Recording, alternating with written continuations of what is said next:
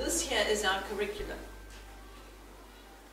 So now I need to teach our children to read so that they can read the Word of God. So we get a helping hand with the language curriculum that helps us to sit down and teach them to read and understand sentence structure and what it means and why there are commas and full stops. Because if there were no commas and full stops throughout the whole Bible, it wouldn't make as much sense to us and so on and so forth. So all these things are important. So you teach them that. You teach them that for the sake of being able to understand the Word of God. But this is where we keep coming back to. This is where their life lessons are. It's in the Word.